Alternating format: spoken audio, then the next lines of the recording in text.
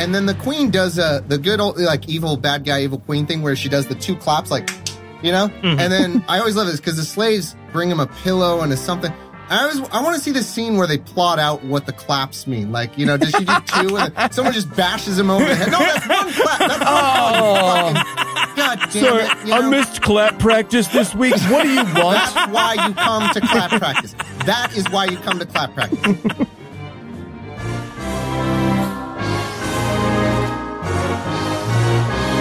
God awful movies.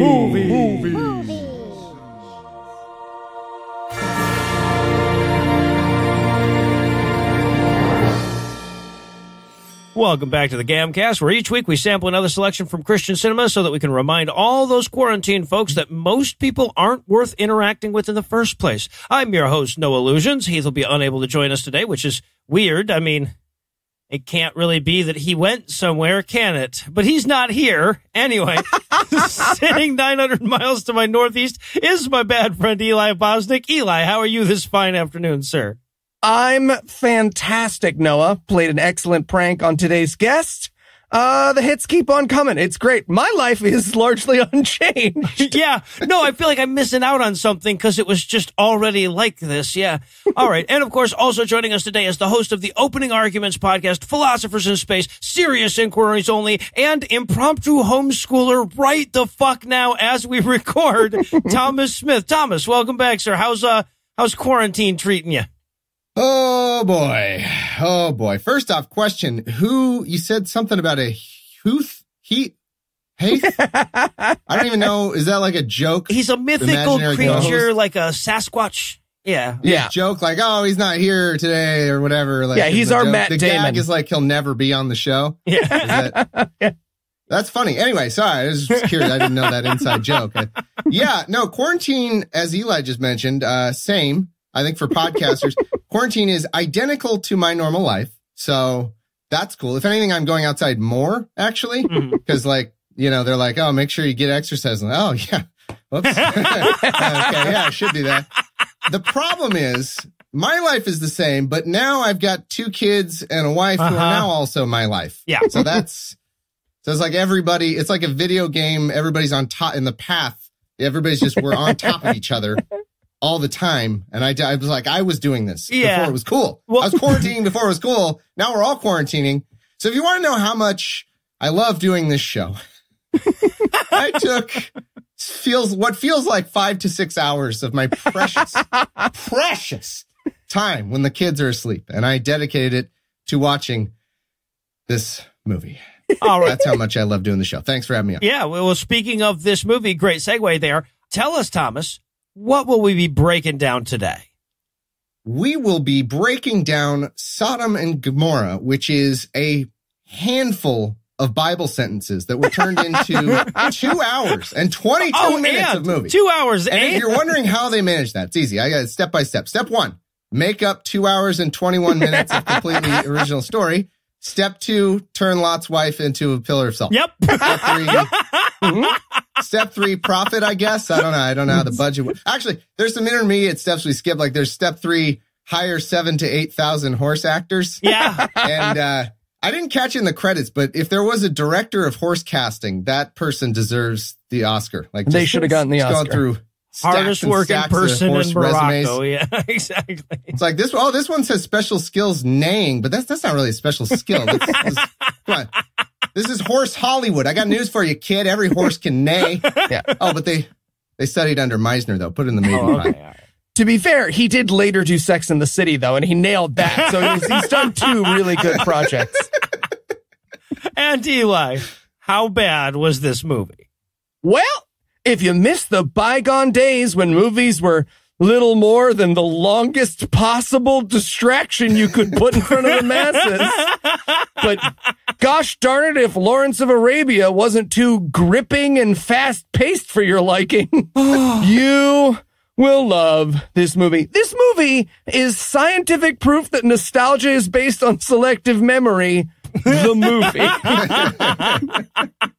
I was going to say, like, it was, boy, were extras cheap in Morocco back then, the movie. But yeah. Yep. All right, so is there anything you guys want to nominate this one for being the best at being the worst at? Sure. I will say best. Well, I can't make this claim knowing the broadness of your catalog that you've gone through, but from my liking, best worst incest. Okay. Mm-hmm. So they took out the incest that was in the story because yuck. I mean, come on, gross. And then they're like, you know what this movie is missing?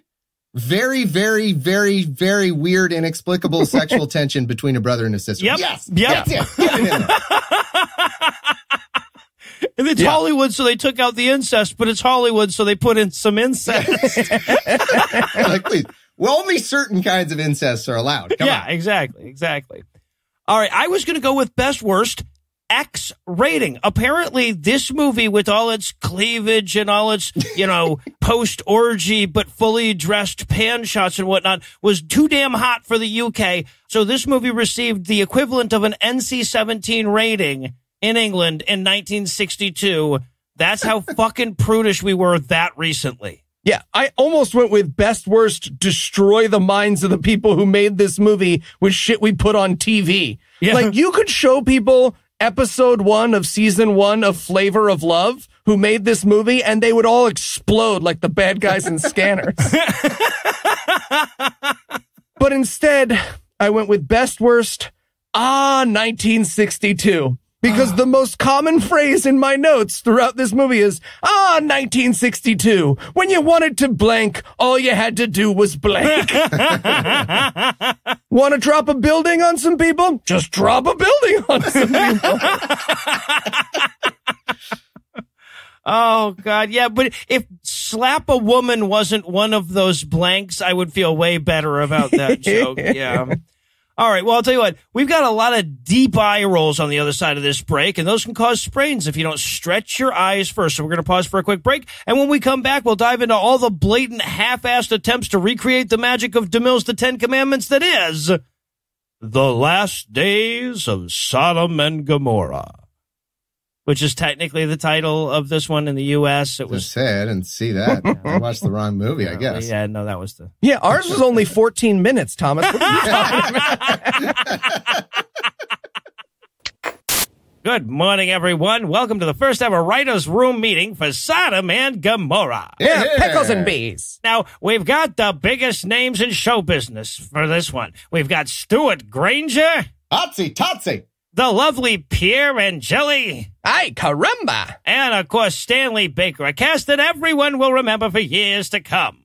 Oh, for sure. Absolutely. All right, now listen. I gave the Bible thing a look. It doesn't have the goods. Where's the romance? Where's the passion? Where's the multiple 22-minute long shots of horse stuff? Yeah, almost no horse stuff. So we're keeping the good stuff. The city falls over, the sexy dance, and everything else we're going to build from the ground up. Boys, you hear me? The ground up. Now say, boss, are we keeping the part where he gives his daughters up to be raped? Yeah, good question. Better. We're turning it into a love triangle. Love it. Oh, tasteful. Hey, you mind if I smoke in here? Well, you can't do that without a drink and a steak. Here. Me too. It's 11 a.m. And we're back for the breakdown, and we're going to open up on some pretty solid decadence, right? Like, we get the long decadence span, which, I mean, for 1962 movie, this is pretty, risque, but, for an orgy, these folks are all very modestly dressed. Right? Because we're supposed to be, it's the morning after the orgy, which means at the end of this orgy, everyone had to, go find their jammies and then lay back where they were, right? Yeah. I'm calling bullshit on the whole everyone sleeping soundly in a pile after the orgy. I'd be the guy that's just like, fucking Eli's breathing so goddamn loud. Shut up, man. I'd just be nobody's sleeping in a pile of 40 people. There's just a wet spot everywhere. You roll off of one wet spot onto another. It's just, it's... Oh, it's no good. I would give anything for an accurate orgy at the beginning of this movie, right? There's the one guy who's trying to chat everyone up, and you're like, dude, it's fucking 9 a.m. Fuck away from me. The orgy was last night, man. You can go home. Also, I'm not that good at history, but Middle Eastern people were really white back then. They really were. Real white, really yeah. were. Exactly. Well, not all of them. Some of them were painted yellow for some reason. So I almost gave this movie best worst. Just put a hat on Steve. You always get 2 rows of dressed up extras, but that third row is just a guy in like blue jeans and a t-shirt being like Muslim, or whatever I am. We blew it all on the horse budget. How come we had the money to hire 9,000 horses? What did we just bring your own costumes, everybody. Come on. Making less money than that horse over there. You're damn right. That horse is equity. Yeah, that horse studied under Meisner.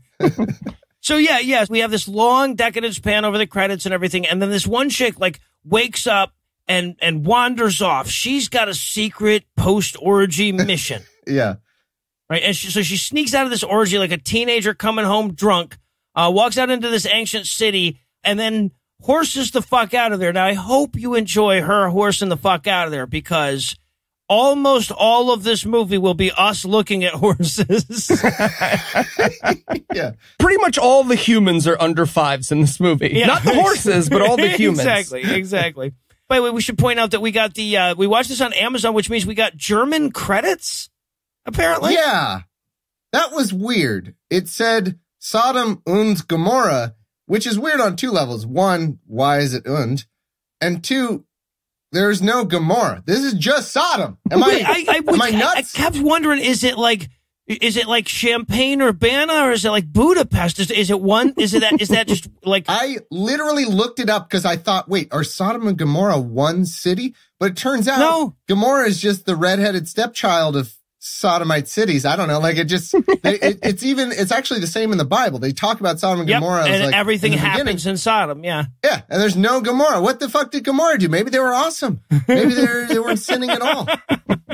Yeah. Right. Like when you commit Gomorrah-y, where are you fucking somebody? Yeah, that was a sex act so obscene they couldn't even put it was in the Bible. Lost to history. See, I was thinking that it was just like a bunch of nerds who couldn't get their debauchery together. They were just like, check out this Chipotle, no sneeze guard. Yeah, it's actually just D&D. All right.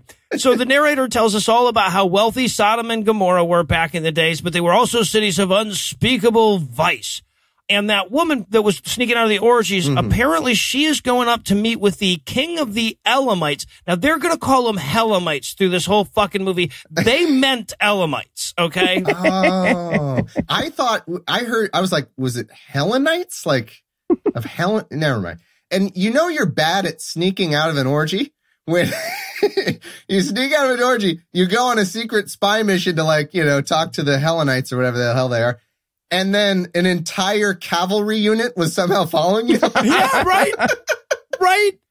Yeah, well, okay. So yeah, and before that happens, we get a very specific warning from the king of the Elamites. As she's wandering off, he yells back at her, "Be careful of sodomite patrols." I wonder what those are like. Here I am on the sodomite patrol. Yas. No. Tasteless. You guys never let me do anything. No, we don't. There's a good damn reason why. Had a hole. I don't even know why it was a musical kept that number. In the edit. Just stop it altogether. All right, so yeah, the bad guys show up. The sodomite patrol catches her. They pull her off of her horse from behind. So far, so good. But then they tie her in the front. It doesn't make any fucking sense.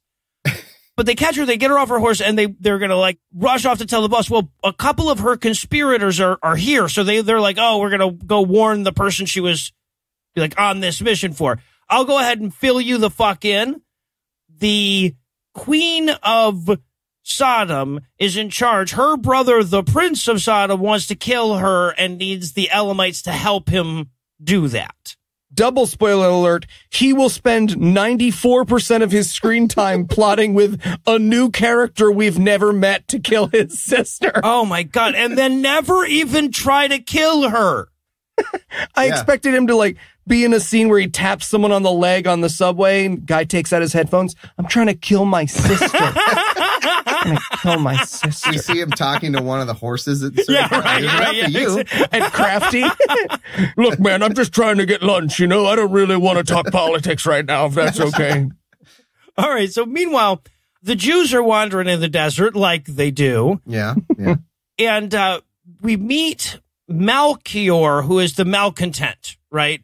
God, Yeah. Jesus, that's probably why they Commander called him Melchior. Riker? Yeah. Yes. Riker. Yeah, so he's going to be the pissy, malcontented Jew the whole time. He wants to drink all the water, but Lot will only let the sick people have that water. Or actually, wait, he doesn't even want to drink the water, right? No, this is, I gotta say, this was so fucking confusing. I literally thought that this guy was going to be revealed to be like a demon in the guy's mind, you know, because like they're just walking through the desert all dying of thirst, right? And, you know, if I'm walking through a desert dying of thirst, I'm going to be like, dude, just fucking, why are you talking to me? Like, we're all dying. But this guy, Right, yes. he's jumping around like a little goblin. He's like, oh, you want to drink the water? Oh, you better just cut it open and drink the water. And I was like, is this a hallucination? No, just Commander Riker. Yeah, Just doing him. that's what he's like the guy in middle school that would try to start fights between two other people. He's like that, but with water. And so he's trying to convince this guy. He's like, I know that water's reserved for sick people, but why don't you take some anyway? So he does. And Lot shows up. Lot is pissed. Lot is poor man's Charlton Heston, right? Like everything in here will be the cheap knockoff version of the 10 Commandments one, right? I think it's just Mitt Romney. Yeah, 100% Mitt Romney. And this dude cannot pick a voice. Scene to scene, he's like, at one point, he's like old Charlton Heston straight up impersonation. Yeah. But sometimes he's just like, I don't know. Hey, how's it going? He gets Southern in the middle for a second. It's crazy. Yeah. And I love, he does such an actory thing where in his Oscar scene, which we'll talk about, when he's like sad, he goes into the, oh my, yeah, you know, like right, that deep trying to be like Gandalf or something, you know, like, oh, the pain I'm feeling. Like, you really cannot fucking pick a voice. You're right. Yeah. All right, but he can pick a fucking weapon. And this is the first of many times yes, that we will learn that Lot can kick some fucking ass with a shepherd's crook, y'all. Yeah. Bendy shepherd's crook. Yes. That is his weapon of choice. He turns down far superior weapons at points of this movie. Someone hands him a fucking cannon. He's like, no, I want my bendy have a fucking thing. I shepherd's do. hook. It's my idiom. And if you're wondering how long it takes people to run out of shepherd's crook foo moves, it's half of this fight scene. He's like, aha! And then I grab you with the hook. Oh, that's literally all of them. All right. There's like, 7 fight scenes later. Like, what do we do in this one? I guess. Don't say fucking grab him in the neck with the hook. Don't fucking say grab him in the neck with the hook. I'm gonna fucking fire you right now. And the other thing about Mitt Romney or Lot Romney, I guess, his fur boots tell me he's cold, but his not wearing any fucking pants tells me he's hot, and it's the desert. So I'm very confused. Yeah. By far the most revealing outfits is the skirts of the men in this movie. Yeah, are we sure that's not where the X rating came it could from? be from the balls There's hanging a lot out of the bottom of it. underball. Yeah, exactly. Well, see, I didn't notice the underball for a long time because I was still busy looking at the exact line between black and white of his hair. Right? Like there's a meridian on his head where his hair switches color. It's pretty amazing. I mean, to be fair, he has seen a Holy Ghost, so. Okay, yeah, there you go. Yeah. So, all right, so Lot karate fights with his little crook. He fights Melchior, the malcontent, and he wins. So then he gives that guy noogies, right, and says, come on, let's go scout out this oasis together, huh? Come on, buddy. You scoundrel. Yeah. Trying to stab me to death. So Melchior. Am I right? Classic. I'm going to call you Stabby. That's your new nickname. All right, so they go out to this oasis, but it turns out there are already some people there. This is where we're going to meet Ildith, the slave of the queen. Yes, and the only reason that I need to point this out is in the background, there's my favorite character in the movie, which I call Extra, who painted his face, but none of the rest of his body. I cannot tell you what the fuck happened in the rest of this scene because it's just a guy very clearly trying to hide everything except his face behind the palanquin in slow motion. So you guys are going to have to take the reins for this scene because I just watched a guy basically mime his way out of the scene. All right, so I'll give you the basics. So Lot comes up with his scouting party. She's a slave of the queen, and she's got like a whole bunch of other slaves with her. And she looks at him and she's like, why didn't we get Jewish actors for this? This is so weird that we wouldn't have, like, it's Hollywood. We would be able to find some Jews here somewhere, right? But instead we have you guys. Why don't you don't even at least have beards for the role? Charlton Heston at least had a beard, right? and I wrote in my notes, I'm like, thank you. I thought it would be anti-Semitic if I asked, but no, they don't have the beards. So this is where they explain that away, right? Stuart Granger, the Lot, he goes, well, I've actually shaved my beard because I'm in mourning for my dead wife. This movie will take place over a several-year period, and I will always be clean-shaven. So I'm really broke up about it. Mitt Romney's wife died, huh? Well, he probably has a couple others. Right? He's got backups. He's got spares. Well, he's got a fucking folder full of them. So he should only shave, like, the proportion of his beard that goes for each wife. So there you go. And you know he's only got those extra wives so he can get that extra $1,000. You know, that's the only reason he's doing it. Well, he's got to put something in the binder. All right, so they like talk about like, hey, is there any water at this oasis? No, there's not. Would you like salt? Would you like some salt? And he's like, that. Yes, I always drink a nice tall glass of salt. Why would you be offering me salt? I don't. And she's like, it's a foreshadowing thing. We're going to do a lot of this. We're going to really, it's just this whole like first 2 acts are just going to be us going like, huh? Salt. Huh? Anyway. And we also learn here that Lot doesn't like slavery at all. Ah, yes. It's that part of the Bible that we all remember well. We've all read it, where they're vigorously anti-slavery. Yes. Wait a minute. No, they're fucking not. Lot the abolitionist. Yeah. Thomas, you got to do a second read, man. You got to do a second read. I would rather die, my friend. Yeah. I would rather die. If my podcasting career was like, well, your options are do another reading of the Bible, I'd be like, I'll go back and work for the state. I don't know. Time for a day job. All right. And so, okay. So now we and I love the way this scene ends too. She's like, he's like, you know, she says, there's plenty of water in the town I live in. It's just around the corner. He says, really? What town's that? And she goes, it's called Sodom. And there's like a burr, burr, burr. I wrote in my notes, did you hear that trumpet sting when you said the name of your town? Never a good sign. But it's also, did she do, and Gomorrah. And Gomorrah. Yeah, I also live in Gomorrah. What, do you have like a little apartment downtown there too? Yeah, there's sister cities. The high schools are really, there's rivalry football game. You know, we're pretty big sex rivals, let me tell you. Yeah. I love this because we do the Sodom thing and they're like, what's the We Like Being Alive song equivalent of We Are Sodomites Who Sin or whatever?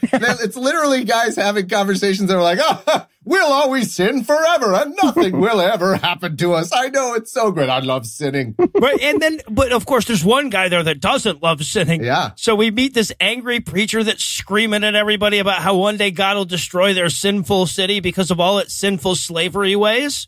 Right. Yep. And I have to point this out because it's my favorite moment in the entire goddamn movie. He says something about they're still leaning into the whole salt thing. And he's like, you're destroying and monopolizing the greatest commodity in all of Africa. Africa! God, they're at the Jordan River later. I know you filmed this in Africa, but that's not where the fucking story takes place.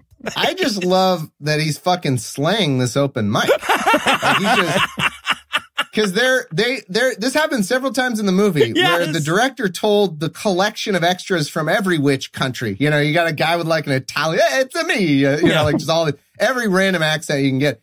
And they're like, okay, here's the scene, extras and horses, listen up. He's saying stuff and you think it's ridiculous. So the way they portray that is he'll say like, oh, you guys are sinning. Right, but they're all just down at the Comedy Cellar. They just laugh absurdly, and he's like, oh yeah, thank you. This is my time. Tip your camels, everybody. Thank you. All right, but so like the guards show up, they're very upset about this, so they whip him to death. They're like, we're in Asia, you fucking idiot. It's Asia.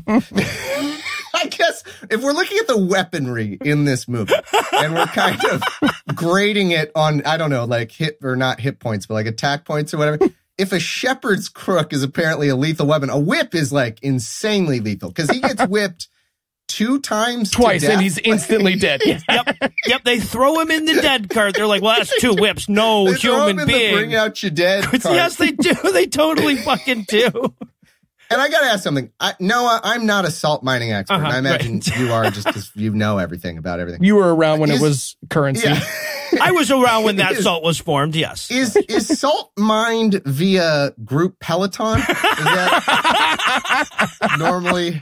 So that's what the movie. Well, that's how you run the conveyor belts. The conveyor they didn't have salt mine Peloton. They didn't have. And then out comes salt somehow. Yes, exactly. No, that's that ran the conveyor belts from underground. It's a whole thing. It was a whole thing.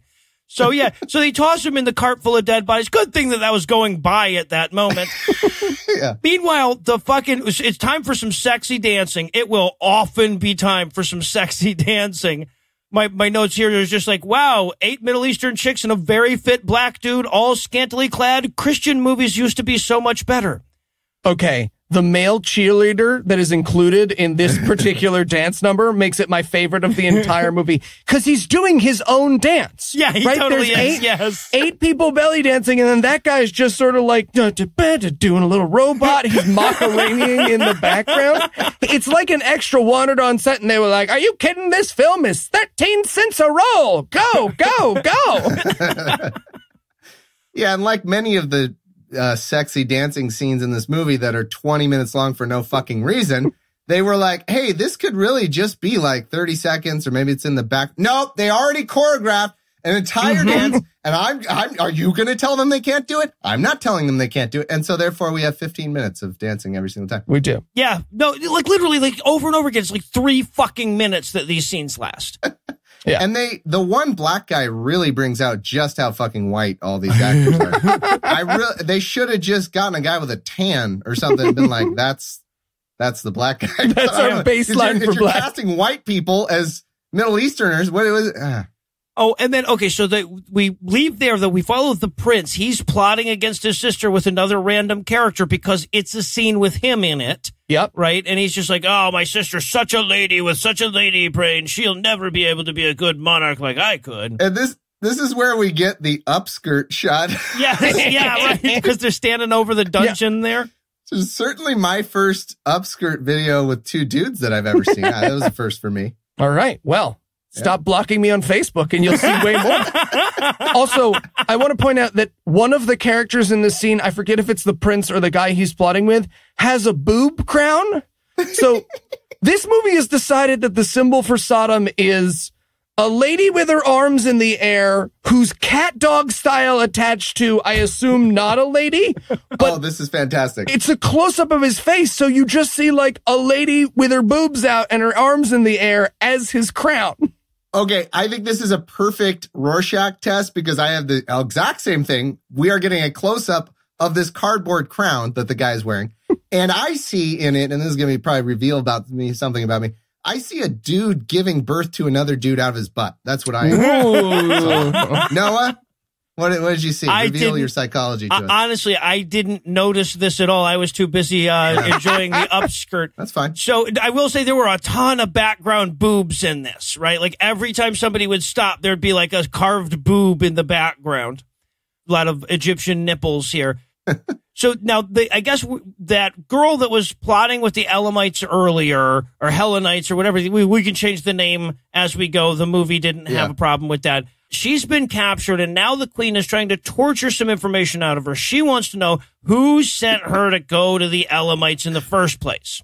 I love it, because the queen's down there in the torture dungeon. She's like, quiet. I said quiet, everyone. This is a torture dungeon. Use your inside voices. Inside voices. This would be my favorite movie in the world if the queen had just come in and started flicking the lights.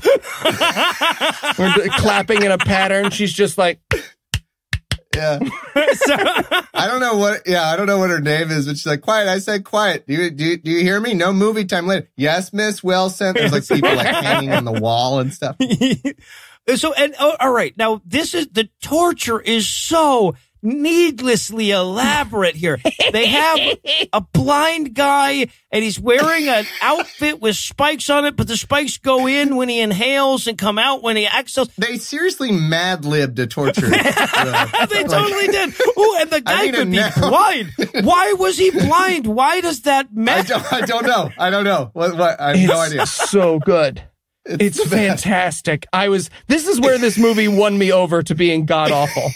Yes. Also, like, because they don't actually show any of the, like, goriness or blood or anything, what we actually watch is a guy sort of halfway stumble towards this lady, give her a hug, and then, like, dramatic shots of people reacting to that hug. Yep. Yeah. And then we get a scene where, like, the queen is having some of her slaves. Like, so that lady dies without giving any information. We have a scene where the queen's having some of her slaves branded, and she's asking her brother about the Jews. Like, right? Like, the news of the Jews coming has reached her through her slave. And the queen's brother is not a fan. But she's excited like they're a new toy. She's like, oh, I want to see a Jew. Bring me a Jew. Bring me a Jew. You know what?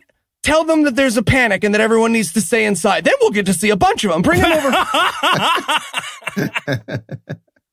Yeah, and the brother, by the way, is Doctor Strange. Yes, he is. Absolutely. How much he looks like Doctor Strange. Absolutely. And I've also concluded that the main reason this queen has slaves is so that she can force them to follow her around and pretend to listen intently to her monologuing. Like, she just monologues and the slave is like, oh, is this worth it? Like, oh yeah. She just monologues forever.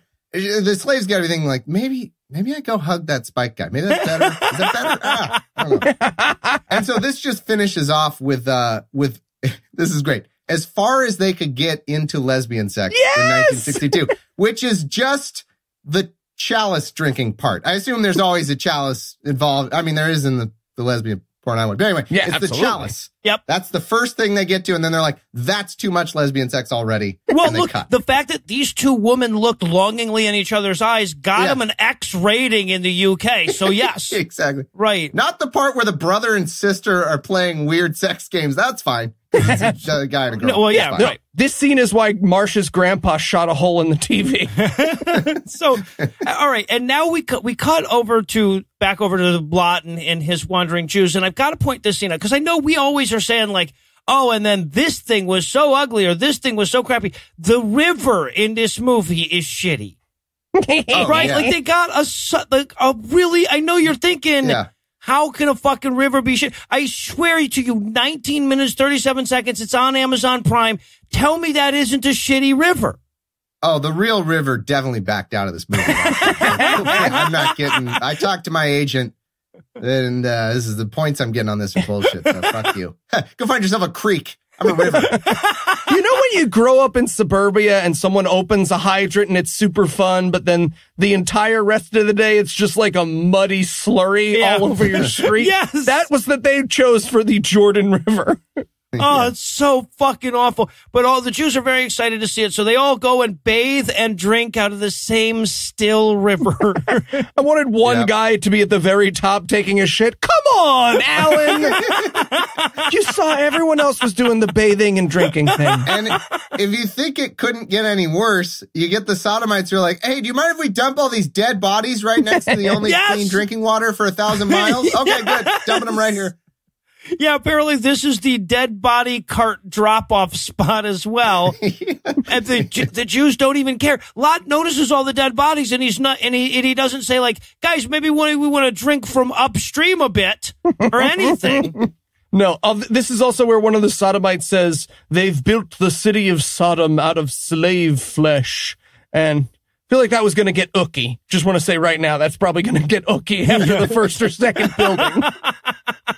No, lay still, damn it. So yeah, and that's the guy that Lot comes across. That guy that got whipped to death earlier wasn't quite dead. Somehow survived both of those whip strikes. Yeah. They're like, don't worry, you'll be all right. You're actually just a giant fucking baby. You're totally fine. All right? What are you, a soccer player? Come on, man, get up. So, yeah, okay. Meanwhile, the Sodomite army is on the move, which is nowhere near as sexy as I'm making it sound. But the queen has come out. She wants to meet with these Hebrews, and she's going to offer them a deal. She's like, you can have this area as long as, if an Helamite army ever shows up or something, you kill them. And the Jews are like, yeah, that sounds like a great deal for us. Sounds like a great deal. Well, but in order to have this little detente or whatever you call it, they insist on carrying Mitt Romney across the river. And he's like, okay, but only if you carry me like I just threw the game-winning touchdown for BYU. Yeah. So they put him on like, hey, Mitt Romney. And they carry him across. And then they give to seal the deal, they give him a horse because they're like, this is what we have more than anything else on this Apparently, set. Like, here's a horse. And I was like, oh, but that's a Trojan horse. There's a bunch of Jews that are going to jump out of it when they take it. And I was like, no, that's not. Never mind. Sorry. Different thing. And the Queen's like, oh, you got me. I also got you a present too. I got you my slave right here, Ildith. She's a named character already. Yeah, and this is where, in my version of this, so the slave is like, fuck no, I fucking hate Mitt Romney. I'm not going with him. Look at his ridiculous skirt and his legs that are, like she does not want to go. She's a slave, and she's like, I would rather be a slave than go to Mitt Romney. And then meanwhile, Mitt Romney's like, yeah, no, I mean, it's against our principles anyway. Like, I definitely wasn't even going to take your slave. I didn't even. I don't want a slave. I have binders. In fact, we're totally anti-slavery. Binders full of women at home. I don't know if you. And I'm pretty sure that's the entire origin of their anti-slave stance, was just like a series of slaves that didn't want to go. You know what? I'm against slavery. I wanted to go to my room anyway. Yeah. Whatever. You would look terrible in long sleeves and a jean skirt in the desert anyway, so I don't even know. Whatever. All right. But ultimately, I guess he takes the fuck slave. And the Queen's brother also, by the way, wants to fuck one of Lot's daughters. Both of Lot's daughters, as we'll find out, but just one so far. Everybody. That guy, Doctor Strange wants to fuck. That's why he's called Doctor Strange. All right. So now we're going to get a happy little tabernacle building montage. We see that Idris is settling in well. She's already complaining about her clothes, so she's a Jewish wife already. This is where they have an argument about slavery and she's 100% right. I love it. That happens a lot. Yeah. She's like, oh, you're against slavery. And he's like, yep, we're against slavery. Anyway, go do this mandatory work. Yep. And by the way, I'm going to beat my daughter for misbehaving real quick right in front of you. But we're no slavery. Don't worry. Yeah. No slavery. For men. Right? That's exactly because she says, like, the way you treat women is just like slavery. I'm like, exactly correct. Wait, why are we moving on? Yeah. And then, so now keep in mind when the Queen gave Lot this slave, she's wearing this like super crazy sexy silk dress, and now they put her in this awful like burlap dress or whatever. Potato bag. Sack, yeah. But like itchy potato bag. Yeah, but like she still had that dress, so they stole her shit. Like the one article of clothing, the one item that she owned, they stole and gave her an inferior version. Fuck y'all. Yeah, nothing says you're free. Like, here, put on these clothes I'm making you wear. And give me all of your belongings. I won't give them back. As a matter of fact, my fucking daughter's going to come in here in a second dressed in your dress. Yeah, hence the abuse I just mentioned. She comes and hey, look at this dress I found. This is fucking awesome. And Lot, the hero, the one good man in Sodom, strikes his daughter for dressing immodestly. Okay. Mitt Romney, the actor, hits whoever this woman is so hard. It looks pretty bad. It's a hard cut, and it's a different actress. Just like, hello. Oh. I just, like, my notes are just, wow, 1962, fuck you. Just fuck you. All right, so you remember how they carried Lot across the river earlier? The two slaves that carried him, while they're carrying him, they're like, hey, man, if we, like, escape and come to you, do we get to not be slaves anymore? And he's like, totally. All you got to do is get here, and we will give you sanctuary. We'll assign you a sack to wear. Are you asking if the Jews are safe? Because, yes, the Jews are base. We are base. Yes, in the game of slavery tag, we are base.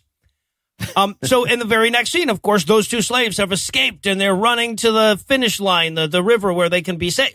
I'm glad you explained that because I really had no fucking idea what was happening. I saw a commotion, like people, there's some horseplay, like literal horseplay, and also people horsing around in a river. I was like, is this bad? I can't tell. This fucking movie. Yeah, no, I idea. figured that all out in retrospect. But yeah, fucking, and then of course the prince, the queen's brother, shows up, Doctor Strange, and he's like, give me back those slaves. And Lot's like, don't make me throw down more crook foo on your ass.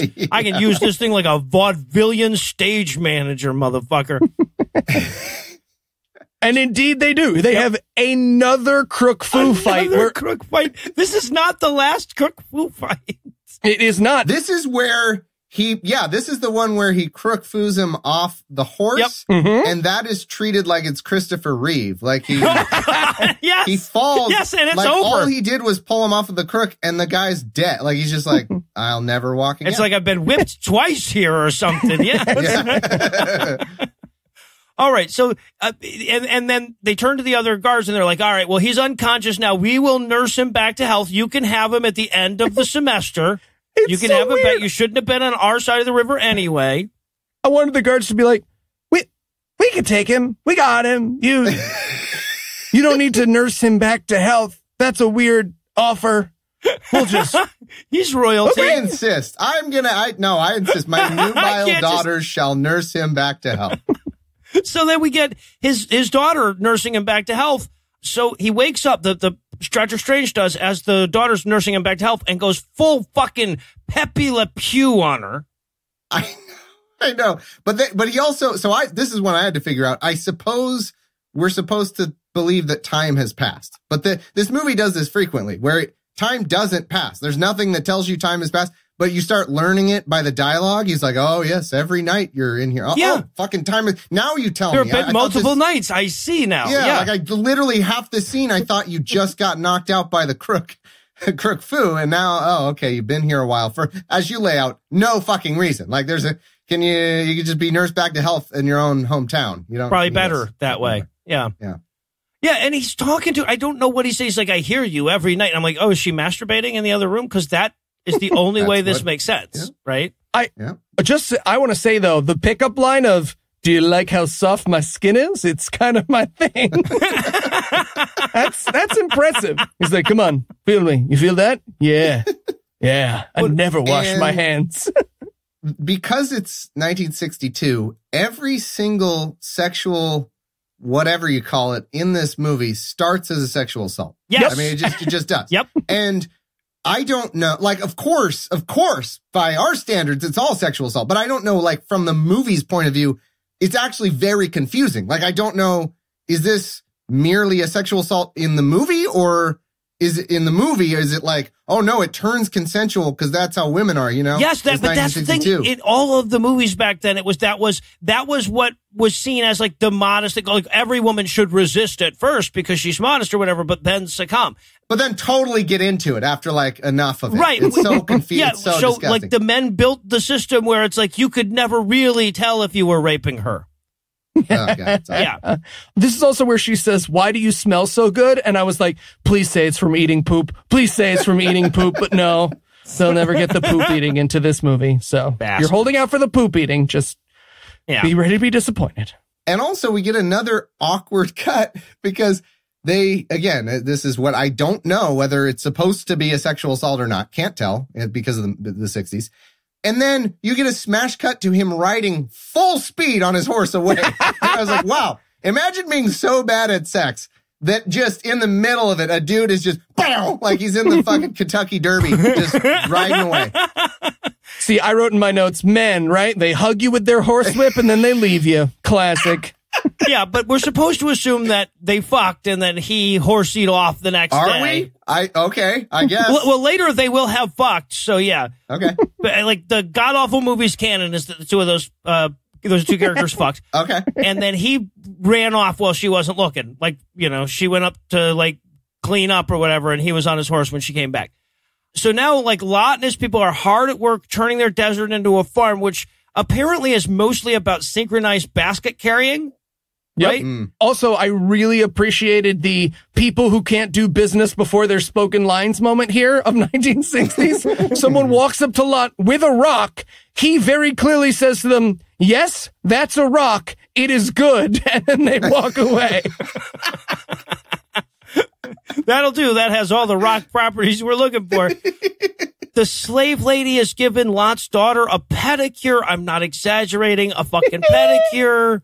Lot doesn't want the slave lady whoring his daughter up, though, right? Like, my daughter's toenails are pretty enough. Well, yeah, she's painting her toenails with a celery stalk. Yep. I guess. Like you do. And then he's like, how dare you? My daughter is incredibly attractive without that. In fact, she's really... No, I should stop talking. I should stop talking. Let me do a couple of shots. Let me show you how hot she can get. Yeah. God. And then, so the slave girl is like, well, let me see your hands, Mitt Romney. And she's like, ooh, these hands. You have the hands of a chronic masturbator. No, I mean, they're Your very soft. palms are so hairy. Yeah, she starts reading his palms, and then he's like, oh, that's bullshit. Anyway, about Jehovah, right? Yeah. Fuck you. And I just probably wrote this down many times, but it bears repeating. Why? Why is this skirt so short? It's so short. This is also the "you're too chicken to fuck me" scene. Yep. From the wife. And he basically is like, I can't stay here. I'm going to go fuck Ishmael. Yeah. Like, what about my short skirt tells you I'm super straight? Like, yeah, he's like, well, if I spend the night with you, then people will talk and there'll be some rumors. So I'm going to go spend the night with a young man. Anywho. I just imagine getting the classroom boner in that skirt. Like, if that's the dress code and you get you're in class, and get the bone, That's rough. Let's be honest. It's happened in high school. Imagine. Where would you put that fucking thing? Right? It's true. It's true. You'd have to carry back then. You'd have to Buffalo Bill it for sure. Yeah. All right. So now we get to see where the Queen's brother has gone to the Elamites, and he's like, hey, can we get the plot going? And the Elamites are like, dude, we have a whole little horsey dance that we're doing. No, we absolutely cannot. We have to. Not only are we giving you, he says something like, oh, we threw together this quick horse dance for you in your honor, And not only does it happen that entire scene, the quick thrown together horse dance, every time we go back to them, like they're always doing little horsey dances. They will take a second crack at a horse dance. And to be fair, they should, because this horse dance is fucking garbage. It's shot from 18 miles away. There's trash bags in the middle or something. I have no idea what those piles were. And it's like PE class for, like middle schoolers. That's all it is. They're like, oh, can you walk in a line? Yep. Yes. Wow. Congratulations. And so it must have been like, we come back months later, or whatever. And the Doctor Strange is coming back. Oh, he's back. Hey, we have a chance to fix the horse dance we fucked up. Come on. Okay, everybody, get in line. And they do it again. Like every time they go back there, they're doing that horse dance. It's fantastic. So, and he says like, well, are we ready to overthrow my sister? And he's like, what about all of these Jews that just moved in? And Dr. Strange is like, oh, they're a bunch of wussies. And then the Elamite king is like, didn't they whip your ass with a shepherd's crook? He's like, fuck you. That's different. That was different. Fucker. He had a shepherd's crook. That's cheating. Yeah. Such a good weapon. Great. He knew the crook food. They don't tell you how to counter that. All the weapons. Yeah. And then, we get this great scene where we cut in on the queen and she's playing Catch the Ruby in the bathtub. Hot tub gem eating contest. What? Bobbing for jewelry? This is the debauchery that they could show in 1962. I love it so much. Platter of gems to throw at you people in the hot tub. It's amazing. All right, so of course, and then the brother shows up and he's conspiring with his conspirators because it's a scene with him in it. Well, she walks and catches them in the room. Yeah. And they're like playing D&D and she's like, you fucking nerds. Get to work. She's like, oh, you have all my generals together in this room. What you doing? And he's like, playing Cones of Dunshire. Just a good game of Cones of Dunshire. Yep. So, definitely not plotting a feeble attempt to overthrow you. If I was trying to do that at some point in this goddamn movie, I'd make an attempt on your life, wouldn't I? So it couldn't be that. Yeah. Jesus. And then it's time for the incestuous knuckle biting. Oh my God. What the fuck was, yeah, there's just this weird moment where she like nibbles his finger and he nibbles hers, and then she gets mad for him not being turned on enough by the what the fuck was going on there? I always want to have been in the room when they just suggested, you know? Yeah. Somebody made this suggestion. Hey, what if we do this? And then everybody must have been, maybe it's the director or something, and so they have all the power. Right. And everybody must have been thinking like, what the fuck is he thinking? Does he do this with his sister? No or something? question. Like, what? Yeah, no, that's exactly what it is. Robert Aldrich walked up to him and said, you know how when your sisters and brothers get together, they all bite each other's knuckles and they have there's all that sexual tension. Sexual way. Someone definitely gave away their kink here. Yeah, they were like, I mean, obviously knuckle biting, right? No? Nobody? Yeah, I don't know why. I saw it in a movie. No, I didn't, because that would be cheating. I knuckle. You don't. Look, it's Sodom, okay? They're so sinful that they fuck their siblings. Yeah, like, you know, they run out of knuckle other people to fuck, of non-siblings, so definitely. Gotta, knuckles, you know. Smell my knuckles. All right. You guys are weird. Well, I hate to say this, but the Queen catching this character in the act of his plot that ultimately amounts to nothing. So we're going to pause for even more eye-roll calisthenics, but we'll be back in a minute with even more The Last Days of Sodom and Gomorrah. Beware of Sodom, for its cities are built of the flesh of slaves. Johnson, how's the new aqueduct coming? Honestly, not great. Really? This is supposed to be finished by the sex festival. Yeah, I don't know what to tell you, man. Human bodies are terrible building material. Okay. Yeah, I hear that. And thank you for bringing that challenge to the workplace. I'm excited to hear your solutions. You've been reading management books again, haven't you, man? What? No.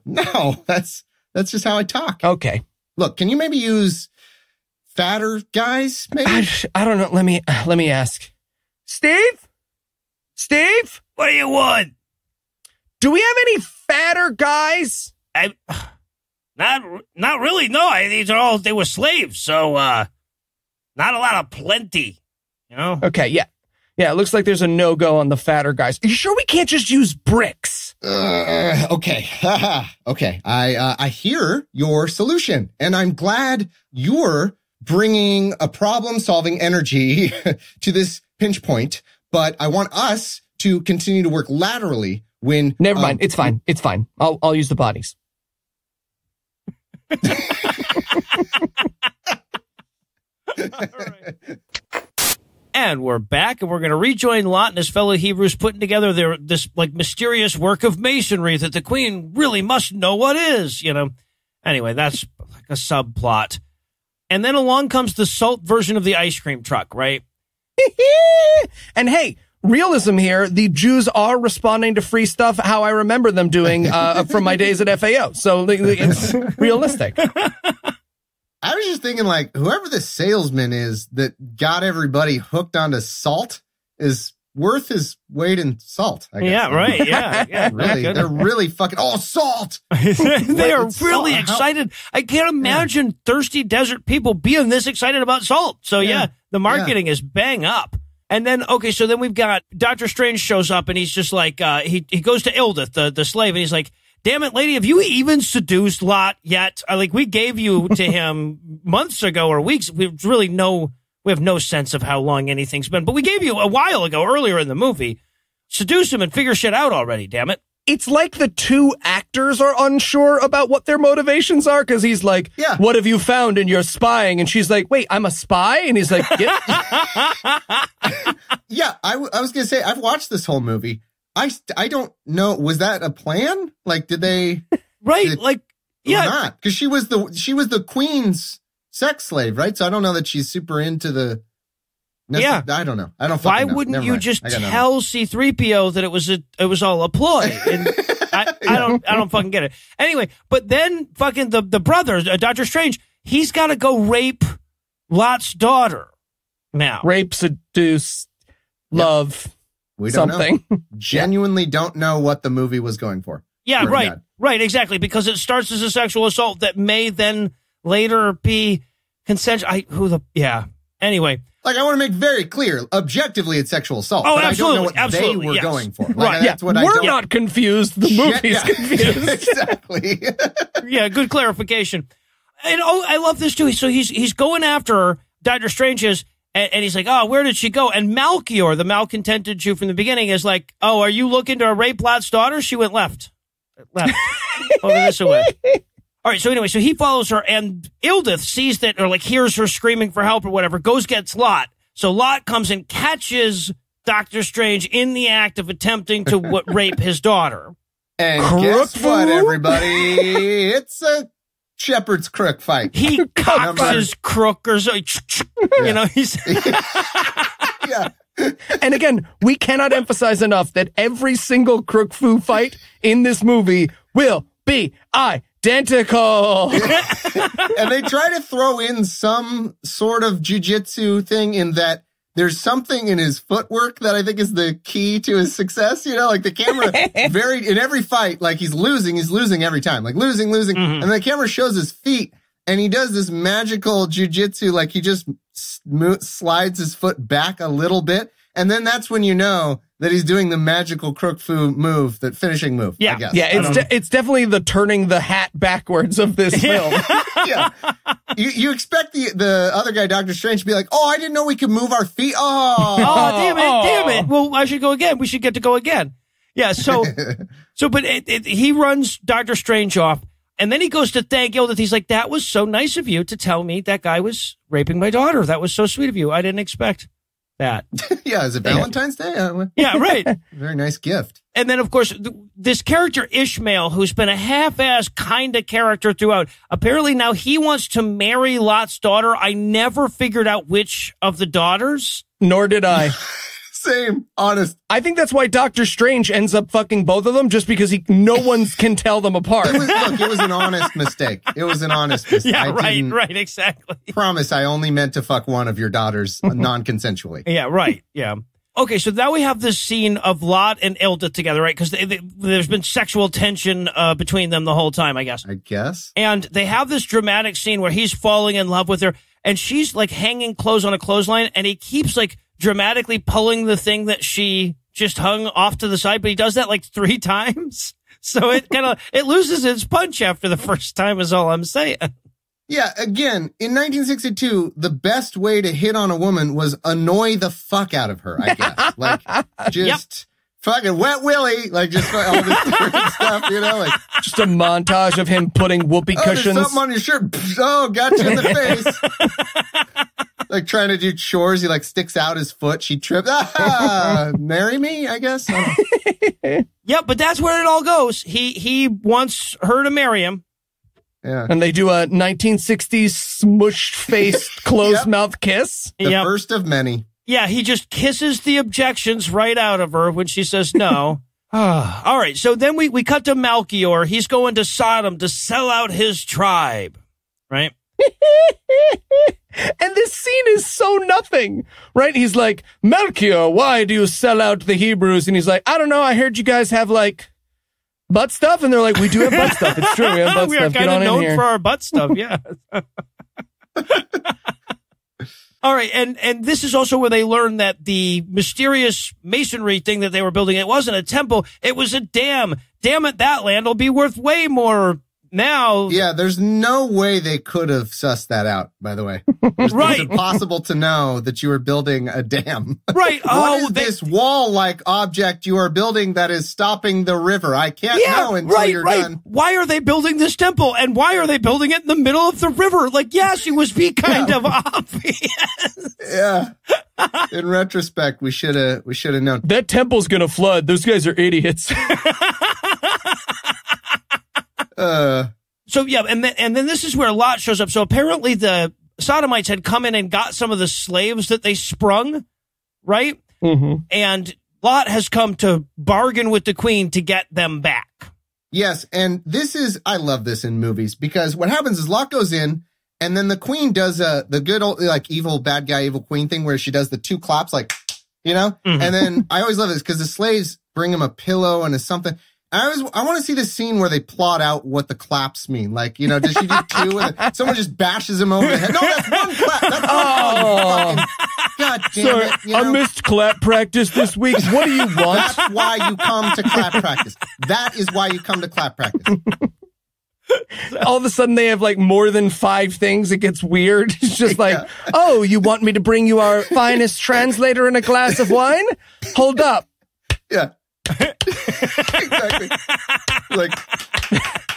Like, wait till she stops. Hold on. Did you count? Hold on, I had 7. Did you count? Was that 3 longs and 1 short? God damn it. I swear it was 8. Okay, let's do both. Okay, I'll cut off one of his arms and you bring him a half a glass of wine. Is that so? That'll work. But yeah, so they're arguing about whether she's going to give the slaves back. He's like, I will totally move the fuck away if you don't give me back the slaves. And she does the whole go ahead and see if I care thing, but she totally cares. Right? Mm-hmm. I love we get a good scene where it's like, she's like, okay, leader to leader. That God shit is nonsense, right? Like it's pretty good. It's a pretty good shtick though. I gotta hand it to you. It's a good shtick, but like, come on. I mean, we just between us. She's ready to be the Prime Minister of Canada.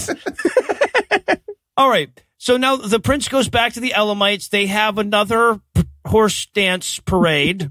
What about this horse dance, huh? Oh, Jesus Christ. This is also where the Elamite king names his price, but it's in salt units, so there's no fucking stake. He goes, we want 1 year worth of salt. And everyone in the room is like, oh! Yeah. But you watching the movie are like, I don't know how much a year of salt is, man. There's nothing. Yeah, anyway. Yeah, I'm like doing the math on like how often I use salt. Like, I don't know. A handful per day. Yeah, maybe? right. Does it count if it's already in another food product? And then also, by the way, the Elamite king tells the prince here, he's like, hey, man, we'll attack the city, but you have to kill your sister yourself. This will never amount to anything in the movie. Will never happen. Nope, they never attack the city, nothing. And also, it means that I'm not doing anything because the whole thing is killing your sister. You've already got all the generals on your side. Clearly, you guys were all playing fucking Dungeons and Dragons earlier. Anyway. And by the way, somewhere in the midst of this, we do see a quick, like the queen walks away to something. She does 2 claps and then a slave comes. And so now 2 claps means come take orders. Like, come on, I'm trying to figure out the system. It's like in a space movie where they do the same beepity boops on the computer every time. It does a different thing. It's bothering me. Yeah, no, it's claps over your right versus your left shoulder. That's what's fucking down. Yeah. So, okay, now we cut over to Lot and Ildith getting married, right? Mm-hmm. Yeah. I guess. Yeah.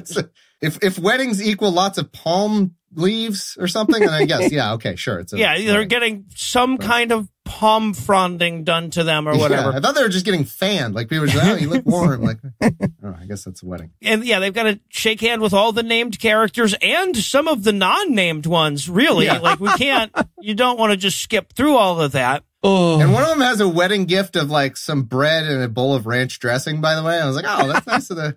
I see you. Honestly, I thought that was a bowl of salt until they just started eating. It is a bowl of salt. It probably is a bowl of salt. Are they just sitting there eating handfuls of salt? It's a bowl of salt, and she eats a handful of it, and the actress, they very clearly gave her actual salt, because the actress is like, oh, man, I really thought that would be... I won't taste anything until Wednesday now. But it's her wedding, so she's got to pretend, fantastic salt. Oh. Yeah, really hit the spot. That guy is definitely the person who went outside of the registry for you.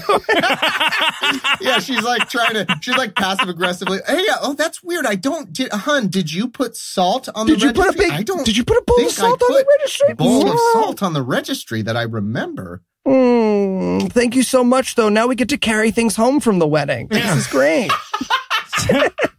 But now at that exact moment, the big ass Elamite horse army is coming. So the yo-yo-lating old lady brigade sounds the alarm.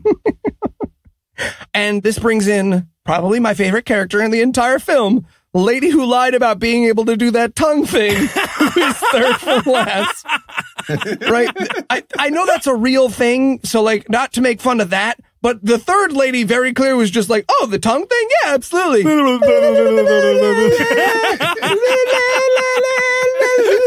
What are you guys doing? Yeah, that worked. When the fourth lady received the signal, I wanted her so badly to just be like, I mean, I think she's giving us a signal. I don't know. Francine lied on her fucking resume. She like starts trying to do it. Horses are coming. Wait, this is so much more efficient. Why didn't we just yell horses are coming to begin with? Yeah. We should have had claps. What we need is claps, guys. Yeah, because it's the torch method of like, oh, they light the torches, and then you see like in the Lord of the Rings and probably in history somewhere, but I don't. Yeah, don't the Great know Wall of China and shit. Yeah. So it's like that method, except high pitched, obnoxious noises where it sounds like, hey, can someone answer the fucking phone? What is that? I just wanted a scene where one of those ladies stubs her toe and she's like, oh fuck, great, now everyone thinks they're being attacked. Never should have bought that Hitachi. And as they're getting ready for battle, my only thought was, oh, please, God, don't gird your loins. They can't get any more girded. There's no room to gird those loins anymore. You'll be wearing a thong if you gird those fucking loins. I also love the choice of weapons that they have there, because they're walking out there, like handing everybody their little wooden weapons. Some people are getting axes and shit, but some people very much are not. Yeah, there's like a tennis racket or like a cricket bat, umbrella. There's fucking nothing. Shovels? A lot of people get battle shovels, and that fucking sucks. Fucking the shovels are like a tier 1 weapon for them too. That's like the good shit. Yeah, well, I mean, crook is the pinnacle, so yeah. Yeah.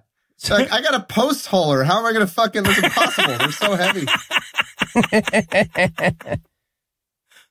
All right, so the queen is like, uh-oh, the Elamites are attacking, and the prince is like, oh, well, let me handpick some guards that can look after you, my sister. Oh, like, yeah, no, absolutely. I'll tell you what, why don't we measure them in stabbing distance to you, huh? Yeah. We'll get you the best guy. Guys are just in stabbing distance.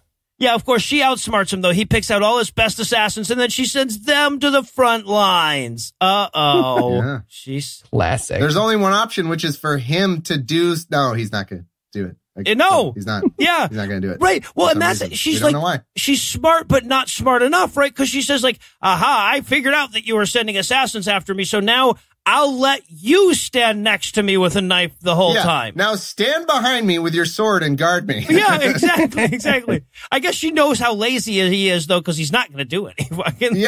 I guess. And then we go back to Mitt Romney's tent, and I love it, because there is such a married couple foul here that he says, oh, I'm so sorry, hon, on your wedding day. On our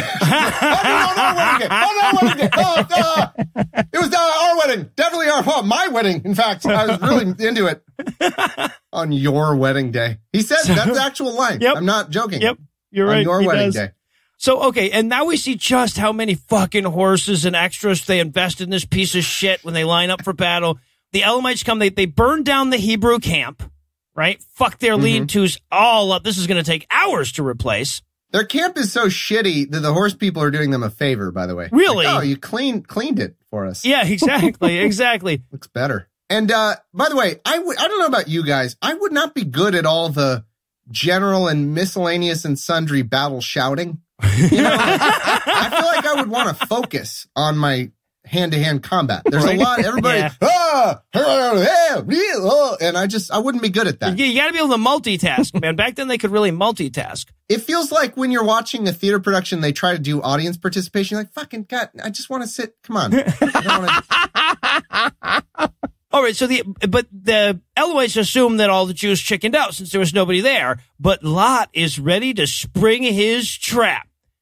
He's got oil that he's going to set on fire and trap them when they come running after. So first he's going to send a bunch of guys out. Guys are like laser pointers for Elamites. Don't worry, they'll follow them. And when they follow our guys, we're going to set fire to a little thing that you could actually just run through and be fine because it's only like 3 inches. Yep. But they'll all stop anyway, and then we'll win because they'll be stopped. Right. You could run through it, or if you don't want to get semi-warm, you could also walk 4 feet around it. Around it, yes, on either side. Yeah. Yeah.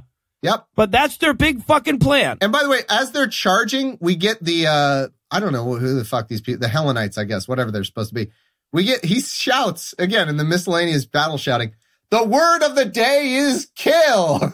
I was just like, oh, I'll tell that to Phoebe. She's homeschooled now. So the word of the day is kill. Number of the day is 9. I really wanted Pee Wee Herman to pop up and like, oh, ping pong balls come running down on him. I wanted it to cut to like one of his generals going, what the fuck did you think we were going to do up until now? Right? Like you thought we were just going to, we had our phasers set on stun? Fuck you. I mean, it's good luck that day happened to be the word of the day is kill. You know, it could have been like brunch or something, you know, and they'd be like, fuck. How are we going to use that? All right. So, yeah, so they set off this elaborate ass trap where there's like gears that have robot shoes kicking balls through fucking hoops.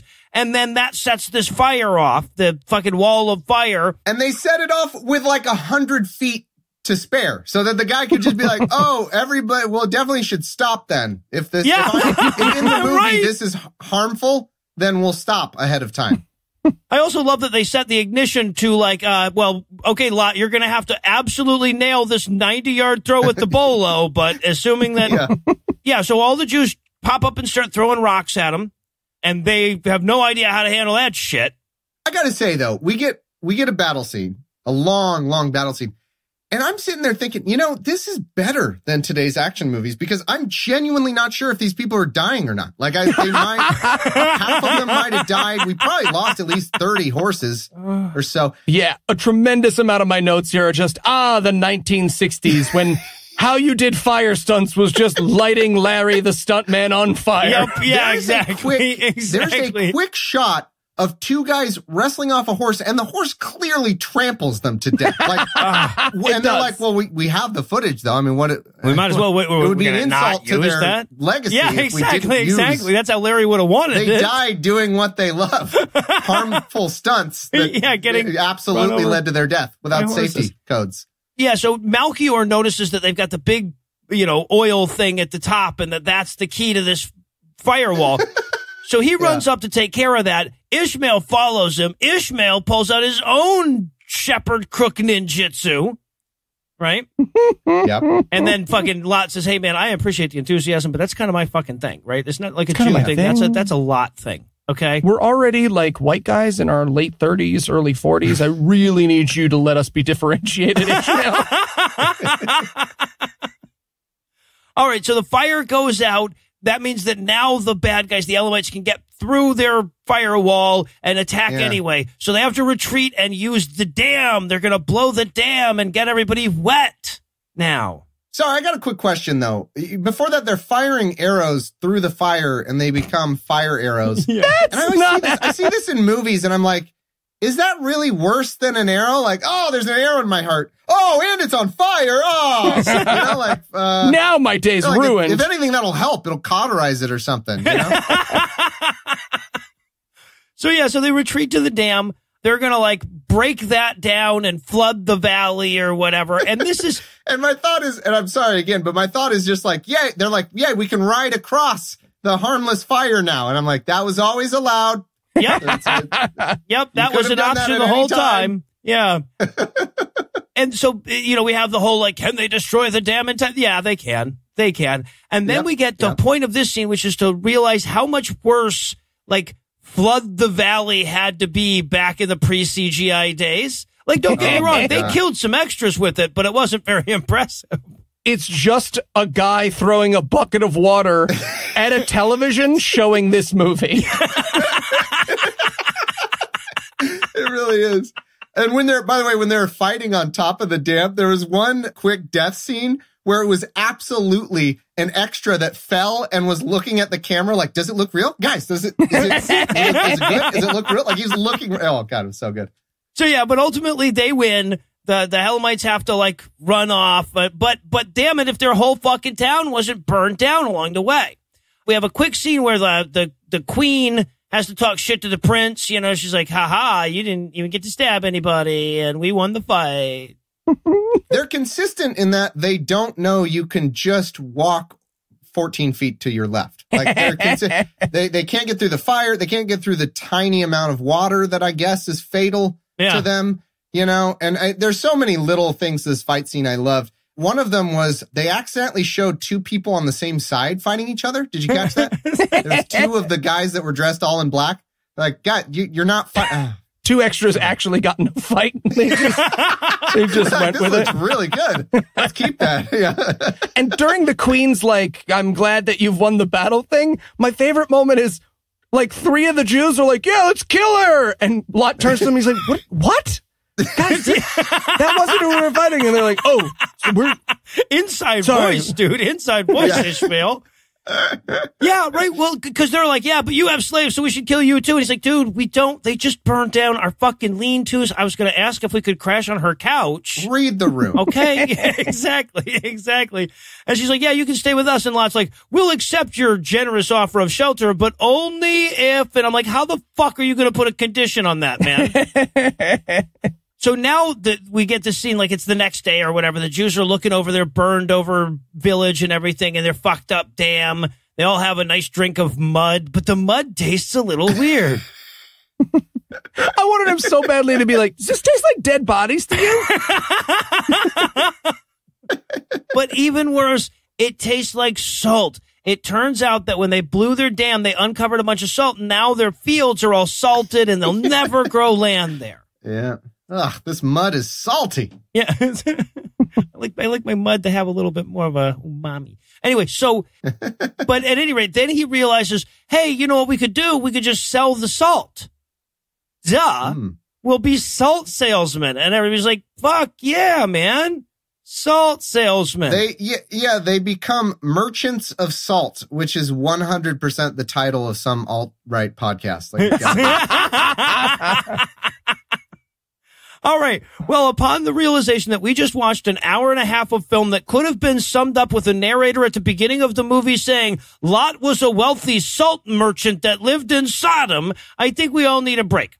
But first, let me give Act 3 the hard sell. Is anybody gonna butt fuck anybody? Like, we're in Sodom. Would you make a movie about Paris and never show the Eiffel Tower? Couldn't they at least have had every third person kind of walking funny in the background? Find out the answers to these questions and more when we return for the almost entirely non-biblical conclusion of The Last Days of Sodom and Gomorrah. Hebrews, hear me, for today I shall reveal our plan to conquer the Helamites. Huzzah! hooray! First, we shall build a fake village for them to burn down. Wait, why?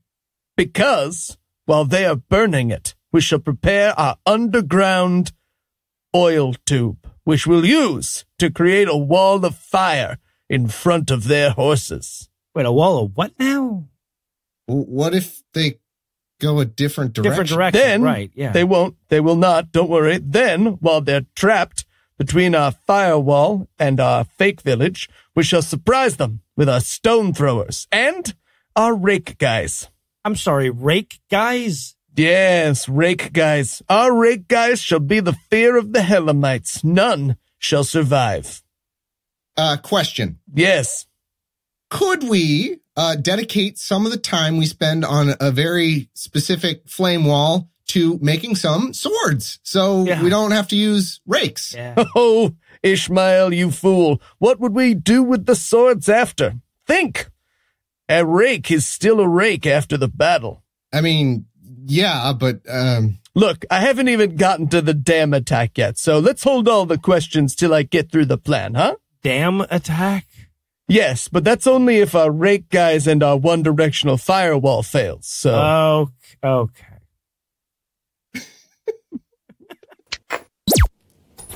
And we're back for still more of this shit, and apparently we're going to cut to years in the future, which is weird for a movie called The Last Days of Sodom and Gomorrah, that so much of it happened years earlier. Really stretching the definition of last days. I mean, they are days. They were all days. But anyway, now Lot is a wealthy salt merchant, and Ishmael is collecting money to buy slaves their freedom. Now, there is going to be a very, like, damn it, Ishmael, abolition again kind of a feel to this whole scene, right? Yep.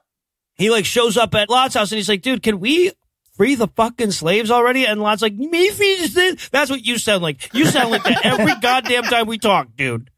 Ishmael is unequivocally the only good character in this entire movie. Yes, he is. Unequivocally the hero. He is a fucking hero. Yeah. He's out there. He's letting another dude fuck his wife because he cares about slavery so much. He's like, I don't have time for keep track of who's fucking whose wife. Can we get these people out of slavery? I also love how he tries to bring Lot's wife into it. He's like, come on, you were a slave, right? Right? And she goes, and her actual line is, she's like, I wasn't a mind slave. Like, I had to fuck the queen. Like that. Yeah, she's like, you and your identity politics. Come on. But Ishmael said mean things to Lot's wife, so that's where this is going to end. Lot's like, hey man, you need to fuck off. I'll tell you exactly how this scene ends. It does what happens in a lot of scenes in this movie, which is whenever they don't know how to get out of a scene, they just do a face smash kiss. It's just like, yes, they do. Lot's wife is talking, they're like debating, and he's just like, and then they're like, okay, I guess that's the cut. Yeah, there's a weird fucking conversation that goes on before that, though, right? Like, so after Ishmael leaves, Lot's wife turns to him, Ilda turns to him, and she goes, okay, so who's the top Jew all time? Who's top of the ranking? Right, he goes, oh, that's my uncle, Abraham. Yeah, no question. He's the top Jew. And she's like, okay, what would you have to do to be top Jew? He's like, this is a weird conversation. We're going to have to face smush our way out of this scene or something. I'd obviously have to win the Shepherd's Crook fighting tournament championship, of course. But have you seen Abraham with a hook? He's unbeatable. He's crazy. Yeah. I don't even want to get into it. You think I look good? He just mops the floor with me. All right, so then we cut over to his daughter, who is still fucking Doctor Strange, and in this scene, Doctor Strange this is so weird of a place to open this goddamn scene. They open this scene on him having just told this daughter that he had fucked the other daughter. Yeah. But we don't hear that happen, right? We get there for the reaction, and we have to piece that together. Yeah. If I hadn't seen this scene, you couldn't get me to believe that it was real. I mean, what's happening here? Can anyone really break down? So, like, Doctor Strange thinks it'll be really hot or something if he's like, hey, I fucked your sister. And he's like, yeah, I mean, I fucked your dad too. I fucked your whole family. It just makes you even hotter for me. Admit it. And then she's like, I guess, yes. I don't right. Because then they fuck afterwards. No, like, honestly, Let's be honest, though. We've read the Bible, right? This whole, do I remind you of your father? He nailed her king. Yeah. True. That doesn't work often, but he nailed it for her.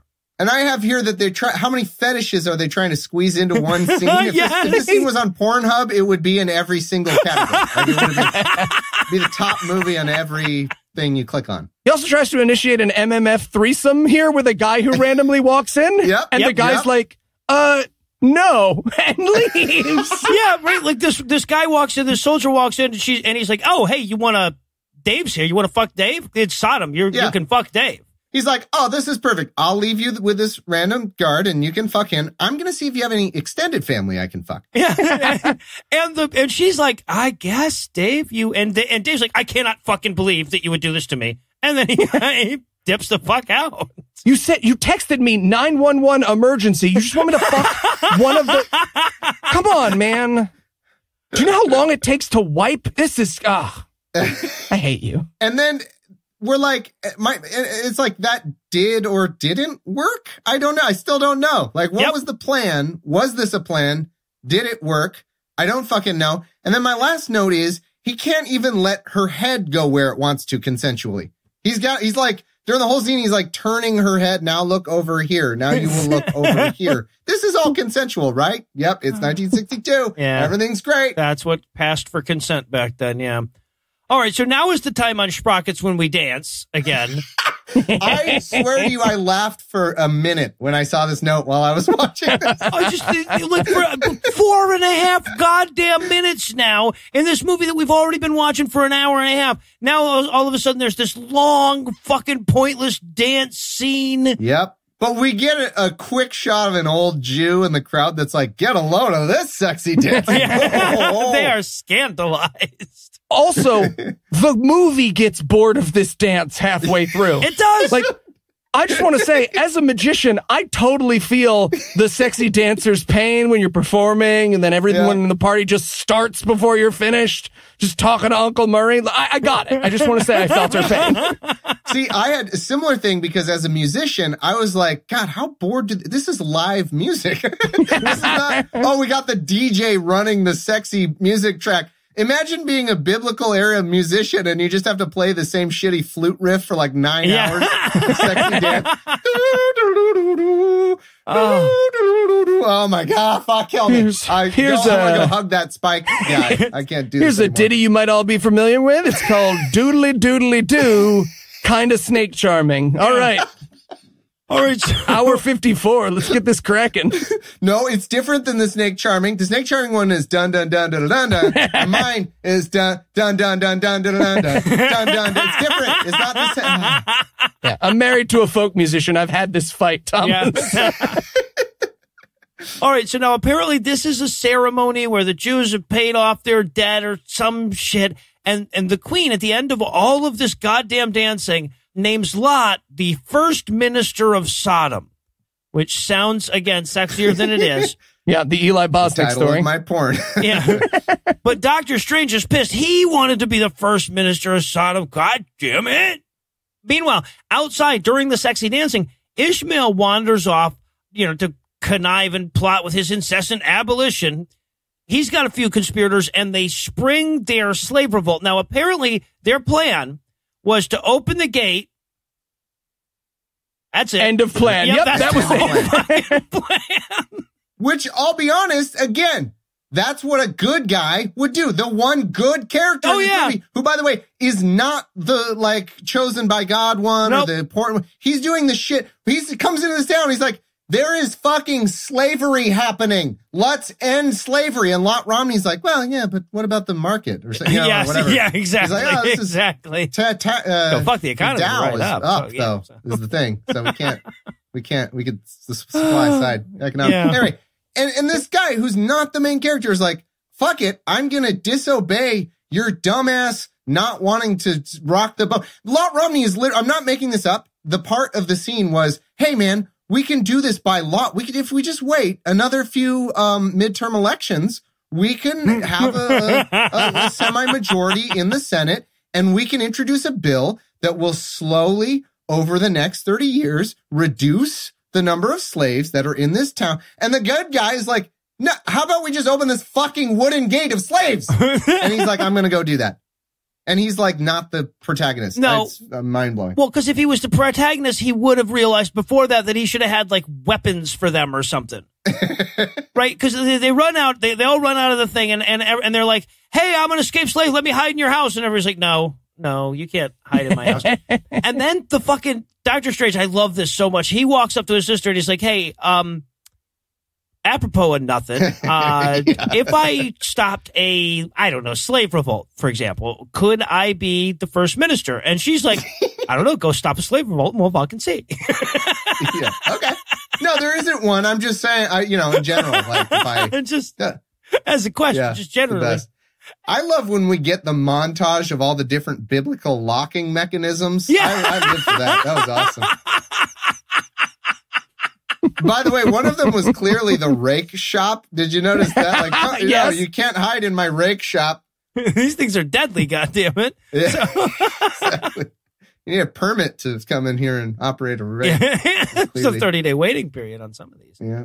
So the prince heads out to stop all those runaway slaves, and nobody will let the slaves hide because this is a terribly orchestrated revolt. And the queen stops the sexy dance party right in the middle of it. She's like, hey, guys, sorry to stop the sexy dance party. I just want to let everybody know I heard about a little slave revolt. I'm going to turn my back. I'm going to count to 10. If all the slaves are back in their pen by the time I turn around, no one will get in any trouble, and we can go back to sexy dancing. But the prince has already stopped. Like he's already caught all the slaves. It was a 10 second. Like, oh, isn't this weird? The thing I said hypothetically, what if this happened? What are the odds? It's crazy. I was going to sell all my stocks anyways, is the thing. Because I sell them every Tuesday. Yep. Oh, I'm going to go to jail. No, I am not, because there are no consequences. No consequences. Yeah. That's true. We should point out to our listeners, because we record a little in advance this time of year. Like, if you'll recall, all the way back to a week and a half ago, we thought that that was a bad thing to sell your stocks. Yeah. Anyway, so yeah, they've stopped the slave revolt. They've captured all of the slaves, and they've captured the leader, Ishmael. Yeah, the good guy, the hero of this movie. Well, and just to prove how much Lot is not the hero, Lot goes like, "Hey, could we save just this guy? Could I beg you?" We're the Jews, so we get to be in charge of that guy. And Ishmael's like, "No, I want to go with the slaves because I'm the only moral person in this entire movie." Yeah, right. The movie doesn't care. But what's amazing is he's having this like huge dramatic acting moment. He's like, "No, you must take me. You must take me." And Lot's like, "Okay, Ishmael, relax. All right, we get it. You want to stay with the slaves." Yeah, we're all actors here. Come on. Can you join me in the other room for a whisper fight? Ishmael, you are embarrassing me in front of the Sodomites. You're embarrassing me.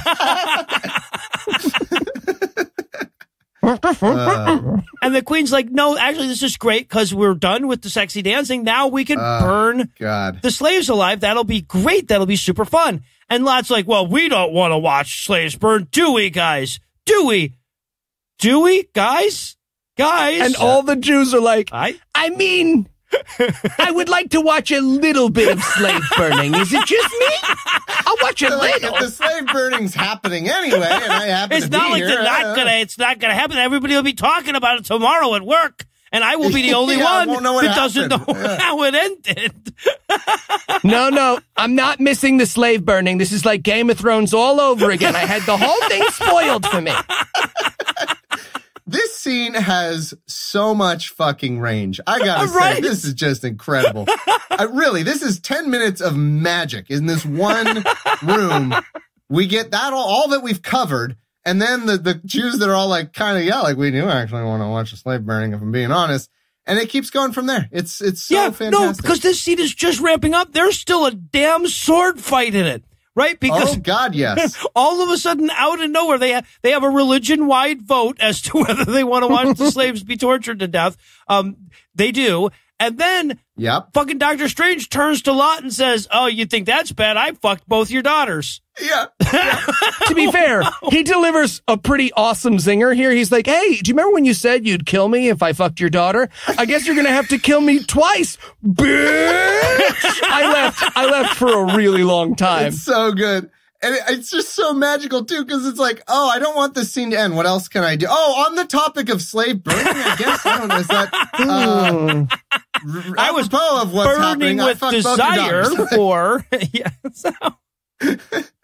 So they go to sword fight for a little while. Boy, have movie sword fights gotten better since 1962. So they have to fight, and this is a case. This happens from time to time in any movie, like god awful movies or whatever, where I write a joke, but then it turns out I was writing the movie. Yep. Does that happen to you guys? Oh, yeah. For all the time. All the time. They're fighting with swords, actual weapons. Yep. And I wrote as a joke, well, Lot's nothing without his wobbly shepherd's hook thing. And then he fucking drops his sword, an actual weapon, and he goes and gets his fucking wobbly shepherd's hook.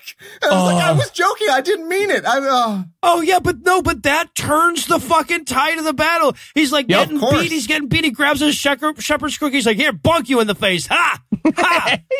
It's either the weakest fucking sword or the strongest fucking shepherd's thing, because he hacks it several times. He's like, "I'll just block that." Just blocks the sharp end of it.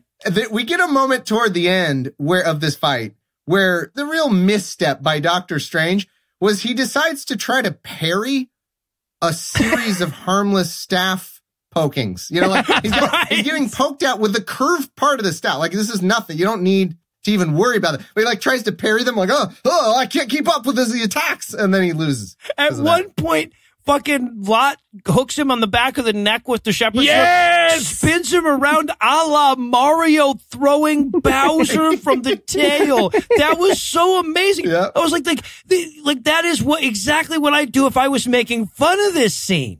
Exactly. Okay, but to be fair, the conclusion of this scene, I paused it because I was laughing so hard, right? So as you expect, the daughter runs over and throws herself on top of the brother. And she's like, no, don't murder him, Papa. And he just does murder him. Yes. Yep. It is the first time in a movie I have ever seen that, where it's like, please, no, Papa. And the protagonist is just like, stab. Sorry, what were you saying? He's laying there in his daughter's arm. Lot's daughter is holding this man and saying, no, but he made love to me. We're in love, Daddy. And he just stabs him to death.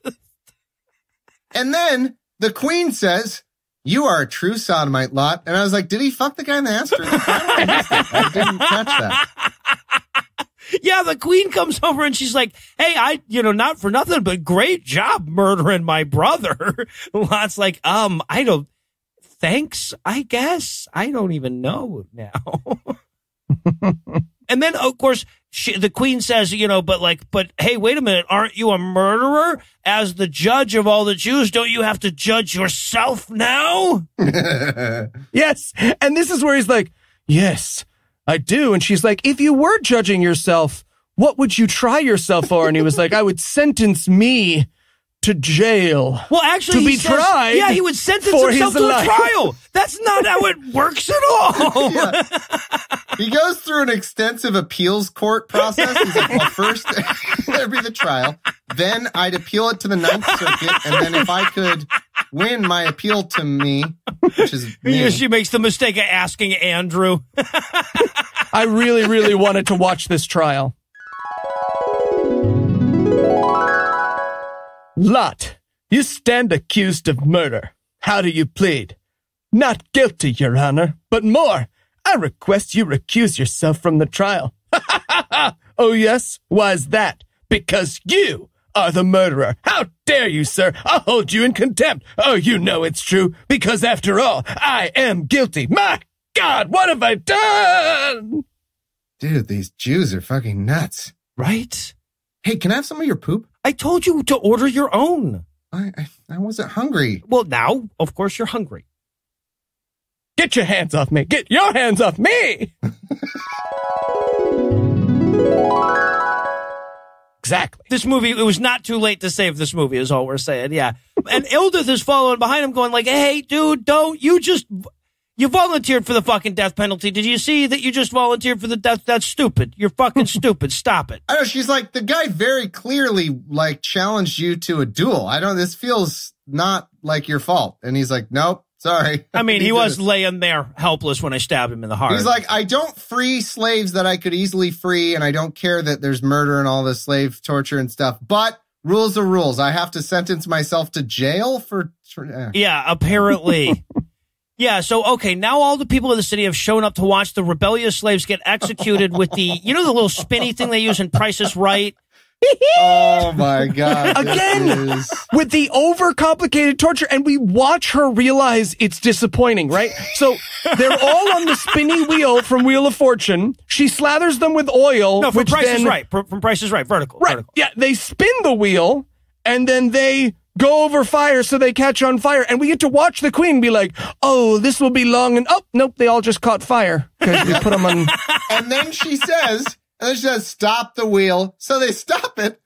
And for the rest of the scene, I'm imagining that the dead body that's on the bottom is obviously just cooking now. And they all must be like, what is fucking gross? Like, oh my God. They didn't turn off the fire or anything. Yes. Yeah. Wheel in the sky keeps on burning. Keeps on alive. All right. And then, okay, so we cut to Lot. He's in prison, either in a dungeon. Like sometimes he's in a dungeon, but sometimes he's like looking out a window at what's happening in the torture. It's very confusing. So he's got to pray now. He's totes sorry that he led the Hebrews into Sodom. God, this is his fucking Oscar clip, right? Oh, yep. Yeah, very much so. Oh. Yeah, that's the one. Yes. And then a bunch of angels pop out of Marcellus Wallace's briefcase or something, apparently. Double Santas. Why? Okay. Okay. So, yeah. So these two angels show up glowing in gold, and they're like, yeah, it's a good thing that you prayed right now, this moment, because we were just about to come in here and destroy this city with brimstone. and kill everyone in it. And Lot, to his credit, is like, even the babies? And the angels are like, yep. Especially the babies. Yeah, Because they're have you seen evil the baby. perverted-ass babies they have in this town? Are you fucking... Of course the babies, yeah. By the way, spoiler alert, this movie will go on to prove that it has evil children. So get ready. Yeah. So I love, if we look at this character of Lot Romney, he is a complete asshole who lives and does all the things that the Sodomites do and is cool with slavery, does all this evil stuff. But then once he's going to suffer, he's like, I'm going to get owies. So, God, fix it. And then he's the hero. Exactly. You are the chosen person, Lot. You're fucking awesome. For why? No idea. Fucking Just amazing. And then they do, okay, so first of all, they completely fuck up everything biblical in this, because this is where Lot does the whole, but what if I find 40 men who are 10, 6, 50 cents in some envelopes that are not, and that's supposed to be Abraham, first of all. Lot is the one guy that they managed to find. And it's not like he then goes on and looks for people that are innocent, right? No. We just watch him negotiate with himself. He's like 50, 40, 30, and the angels are like, I hear 20? Yeah. What are you doing, man? should I? Yeah, keep going, I guess. And I always thought when I read this in the Bible, A, it was hilarious that he was like haggling with God. I always found that to be a funny concept. And then B, I love that he has to go count them. Like, well, you're God. Like, can you just tell me how many there are and I'll go get them? Like, why do I have to fucking count? I don't know. So the angels reluctantly agree that if there are 10 good men in this city, God won't destroy it. So then, the way that it plays out in this movie, Lot gets all the good people the fuck out of the city so God can destroy the babies, I guess. Yeah. I wanted him to get like 3/4 of the way out of the city and be like, I was supposed to be looking for 10 guys. You know what? We're almost gone. We'll just, I feel bad now. But by the way, he didn't do all this in time to save those poor people who are burned to death on a wheel of fire. Nope. Like he comes out like the minute she's like, they're dead. He's like, I'm here. I'm like, couldn't you pray a little fucking faster? And meanwhile, the angels are like, wait, are you supposed to offer your daughters up for a gang rape or something? Are we not doing that bit? We're not doing that bit. Okay. Not doing that bit, no. No, did you get the rewrite? We're not. No, hold on. Change script. Yeah, we cut that out. So, and then Lot, like, he finishes off his little prayer. The angels disappear, and he's like, I thank Jehovah for his mercy as it pertains to destroying this city with flaming rocks. The mercy is what struck me about that. Yeah. And this is where we get another stand-up comedy routine. It's great because Lot's just in the town square, like, talking, and they're like, hey, again, actors, everything he says is funny for no reason, and you just laugh out loud. Tee-hee a lot. Yeah, a lot of How about airline food, huh? It's not very good. It's terrible. I wanted him to start throwing in jokes, but those ones get no reaction. He's just like, please, the Lord will destroy this place. Okay. Yeah. All right, how about this? Instead of the coronavirus, how about the blue moon virus? Because it only... Anyways, crickets. Don't look back or you'll turn into salt. Stop butt fucking each other and they like go beep, beep, beep, beep. Hold on, we gotta stop. Too soon. All right. So God frees Ishmael and Lot. They go out. They try to convince all of the people that, that the city's going to be destroyed. They all laugh at him. And this is, okay, I want to point this out because this is I don't want to be the fucking fanboy complaining about how Ra's al Ghul never did train Batman to be a ninja, but like, as they're walking out of the prison, the angels blind the prison guards. That's not, it's the rape gang that the angels were supposed to blind. I'm so fucking cheated. I waited 2 fucking hours for this.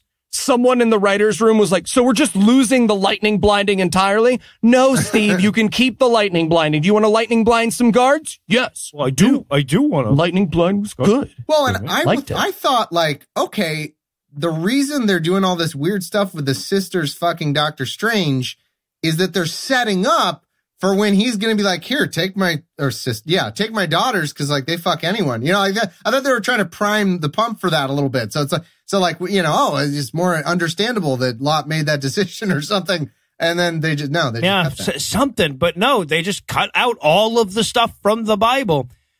Oh, yeah. And okay, I love this. So Lot gives everybody the big, God's going to destroy your city speech. And then he does the whole Jerry Maguire, who's coming with me bit. right? Like, no, we just do. We there's butt stuff here, though. Yeah. Just that one old guy who recovered from his double whip death. Yeah. That's the one guy.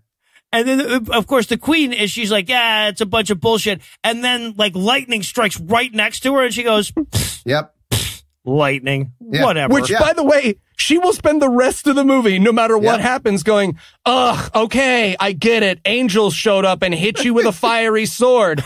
Drama queen. That shit happens. This happens frequently in the Bible, in that because the actual version, insofar as there is any real story here, what happened was some guy told some bullshit that wasn't real, and some people went, yeah, that's not fucking real, dude. I don't believe you. But in the Bible written version of it, they say, well, and then fire and brimstone literally fucking came out of the earth and like a dragon and all the shit that you obviously would see and believe. And then the people were still like, nah, I don't believe it. Yeah, I don't believe it. That's exactly. Exactly. So Lot invites everybody to come with him. He leads all the righteous people out of the city. The daughters are still kind of mad about him killing their fuck buddy, but they go with him anyway. One of the daughters delivers this like, oh, I am so going to look at your dick when you're drunk monologue. It's the fucking best. I'm going to rape you in a cave. You don't know. And he has to warn everybody. He's like, and whatever you do, don't look back or the omnibenevolent being will turn you to salt. Right? We all know. Right. This is yet another way that all the miracles happen in the Bible. Okay, you can't look at it. Yes, but definitely there's a miracle happening behind you. But trust me, if you look, you'll die. But it's, oh my God, I wish you could see this smiting. It's a real doozy. It is, look at all the smiting. Why? No, don't look at it. You can't look at it. Put in their own book the part where the magician asked everyone to close their eyes? Yep, right? Yep. Why would you do that? It got better at it. And I love it too because his wife, the whole thing with Lot's wife, you know, we all know the pillar of salt stuff, but I love it because she's like, I try. She has this scene where she's like, I tried to believe, but it's too fucking stupid. There's no way. I can't believe in your dumb God. Like it's her entire monologue at the end of this movie is her just being like, wait, they're going to turn people into salt for looking? That's not fucking real. They go to the fucking city gates. The city gates open up, and somebody's like, "It's a miracle, like at Kroger." She's like, "It's fucking wind does that, though, guys. Come on." Like there could be somebody standing over there. We don't know. And then, of course, the city starts falling apart, and the queen is just going like, "Well, guys, sometimes the city falls apart, right? It's just that time of year." By the way, she squeezes in one last 2 claps, and I'm like, "Okay, what does that one mean?"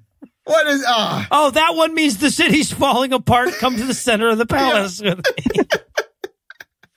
Yeah, that 2 claps means come stand over this rock that's about to fall on all of us. That's clearly what that means. Yeah, and they're trying to make it like, of course, again, this is filmed in 1962. They don't have CGI. Yeah. So the way they do this is, first of all, they just like drop big rocks on people because those are extras. They're cheap. And you drop a big enough rock on them, you don't even have to pay them. And they lean the cameras left and right. Yeah. They're all of a sudden on the Titanic. Yes, is what happens. right, exactly. And of course, the fucking queen's like, it's a little bit of ground lean, people. We get ground lean this time of year. What the fuck is supposed to even be happening? It's a flu. Relax. Don't ruin my spring break. She's just like, it's a normal lightning flame quake. Jesus, people. Yeah, when obviously, and this happens in Revelation too, which I find so funny in the book of Revelation, where it's like, everyone's like, nope, I still don't believe. Obviously, they would just be like, oh, fuck, that is real. Okay, I'm with you guys. Yeah, I believe. My bad. All it takes is seeing one fucking smiting. Like, I get it. I'm with you. Yeah, I mean, it could be, yes, a normal lightning flame quake, but the timing is hard to believe. Yeah. Yeah. So, yeah, like, we see a bunch of people, of course, it's Sodom, so everybody's like, oh, let's fuck quick before this bill. Oh, too late. God damn it.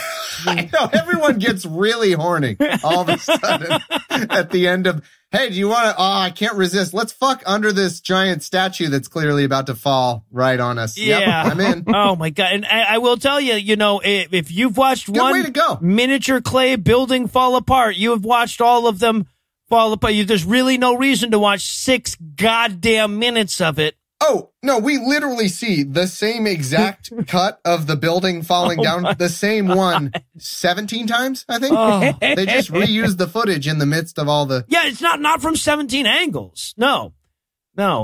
All right. So meanwhile, all the good Hebrews are wandering out into the desert, not looking back. And Ildith is so pissy about not getting to look back. She's like, I bet this is so fucking awesome. I bet it's like really cool. And there's like colored flames and shit. So she decides to look back. And her reasoning is, I'm going to look back and I'm going to prove to Lot that there is no God, that it's actually just the force of his personality that is causing this city to explode. Yeah. What? Yeah, it kind of falls apart. And she turns into the shittiest salt statue. Oh, my God. Yeah. Yes. You know, someone walked into the props department and was like, so you guys have the salt statue, right, for Lot? And they were like, ha ha, ha, do we have the salt statue? Oh, we just wait. Several layers of styrofoam we can put on top of each other. Oh, God, it's so bad. And okay, here's what I love the most about this, though, right? Because Lot's there just as she turns around. She turns to salt. He cries. He drops to his knees and he starts to cry over her. It's not like human shaped. It's just a pillar of salt. No one else watched that happen, right? So they come up and he's just crying at the foot of a salt pillar. And everybody else should be going like, it's all right, we'll get you new salt, right? Yeah. Or is he like crying from the discovery of this magnificent salt pillar or something? Like Yeah, exactly. I've never seen salt so beautiful. Yeah. But his daughters are like, oh, dude, I'm so sorry that stepmom turned into salt. That's so obviously what happened. Come on, let's go rape you in a cave somewhere. Yep. And that's it. It's over. That's it. That is the story of Sodom and Gomorrah. Yep. End day So, is what it says at the yeah, no, you're right. Yeah, exactly. I guess that's German. All right. So obvious question at the close here. If your wife was going to be turned into a seasoning, which seasoning would you prefer that she was turned into? Pumpkin spice. Yeah. That's honestly, obviously what Anna would turn into. Yeah.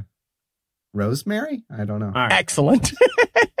All right. Well, Thomas, thanks again for hanging out with us. I know you've got a lot going on with everybody in your family on house arrest here.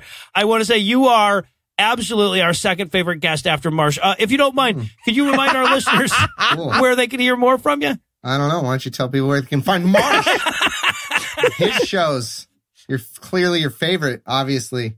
Did Marsh give up his precious time? Yeah, go check out Opening Arguments, Serious Inquiries Only, Philosophers in Space. Hey, we all need stuff to listen to while we're cooped up. Yeah, never been a better time to check out a new podcast. Yeah, as your kids are yelling at you, pop in those headphones, listen to some nice opening arguments. We did really good opening arguments on just like kind of the legal Q&A around coronavirus that I would highly recommend, like can Trump stop the election and that kind of stuff. So yeah, go check it out. Really, really good stuff. And if you haven't listened to opening arguments before, like honestly, that if there's just one podcast you're going to check out with your social distancing time, that's the one to do it. Like basically, they just take all of the news of the day and they break it down from a legal perspective, and they just keep you in the know. Andrew will do a much better job generally informing you of the legal ramifications of things than the major media will. So highly, highly recommend that and all of Thomas's shows.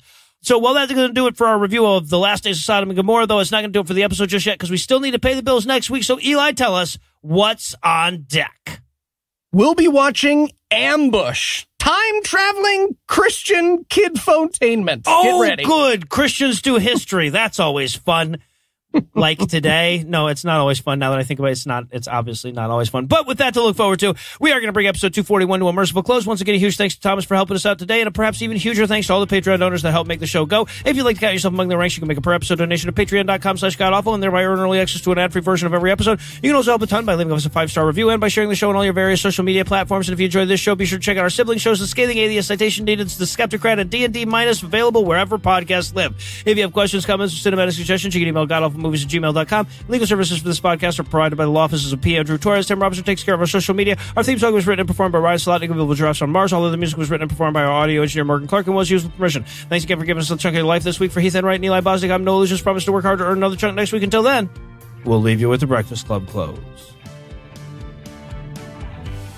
And Lot's daughters literally fucked him. There's no joke. That's the actual Breakfast Club close into the story in the Bible, in the Holy Bible. His daughters had sex with him.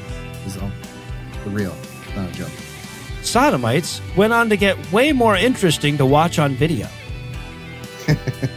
Eli, never recovered from the lack of poop eating scenes. That's your thing. That's not from. That was just you. That's in the. That's in there. It's not. Oh, it's in there.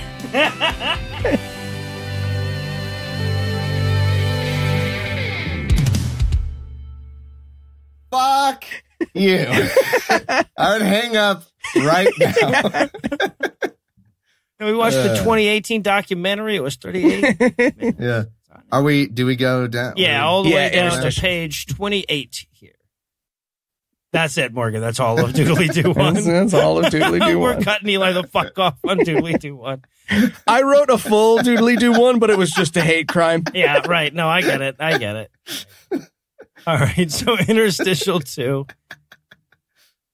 The preceding podcast was a production of Puzzle and a Thunderstorm, LLC, copyright 2020, all rights reserved.